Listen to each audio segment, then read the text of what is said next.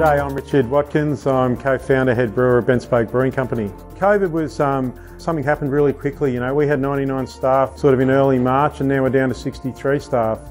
Everyone's had to change the way that we live, and so we're changing the way that we live inside these four walls, and we're hoping that you'll understand what we've had to change and what we're doing to try and keep you safe as much as keep ourselves safe. You know, our staff have had to do some COVID safe training. They've had to practice washing their hands every few minutes, not every 5 minutes. Now we have to sanitise every table after somebody has left.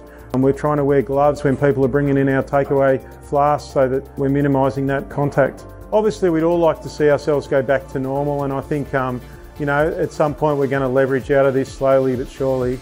I just think we've all got to get together and do the right thing. And, you know, hopefully that means that we do come out of this quicker and we can all get back to running normal businesses.